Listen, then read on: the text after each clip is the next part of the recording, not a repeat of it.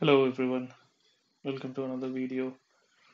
In this video, we are going to talk about the error number 1046, no database selected. So I'm getting this error when I'm using MySQL database and I'm trying to create a table. So this is the SQL statement. This is the statement I'm trying to run this, but I'm getting this error. So what I've done is before running this, I've logged into this PHP admin using the credentials.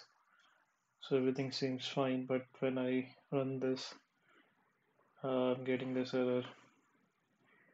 So when I searched about this, so I found out like, so this table has to be created under some database. And so as you can read from the error message, it says no database selected. So we need to select a database. So first thing we need to do is to see how many databases are there. Okay, so just removing this from here, just going to show the databases using this statement.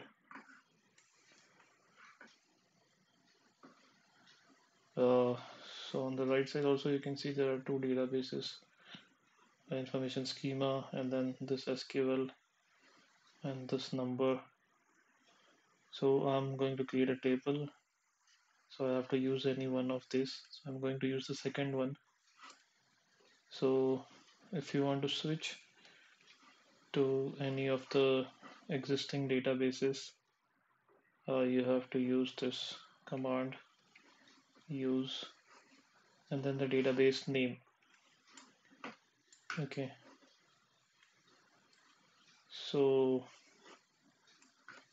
okay, and it works. And now let me try to create a table again with the same script, with the same statement. So now I am in this database SQL and this random number. Okay,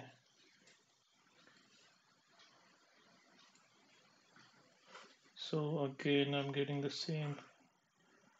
Okay, so maybe just not using the uh,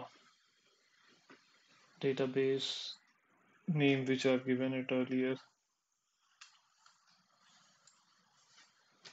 So let me add it here directly.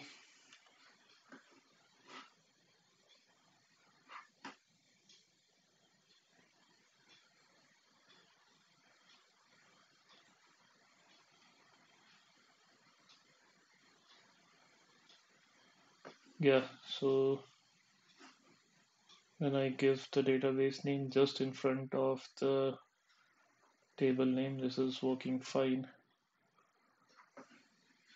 Okay, and the table is created. So let's try to view the table which we have created right now.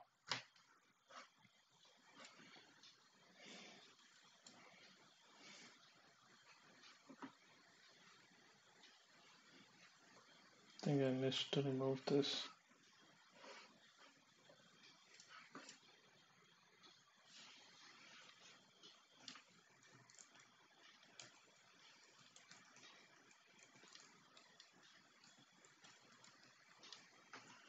Okay, as you can see, the table is created and it shows the details.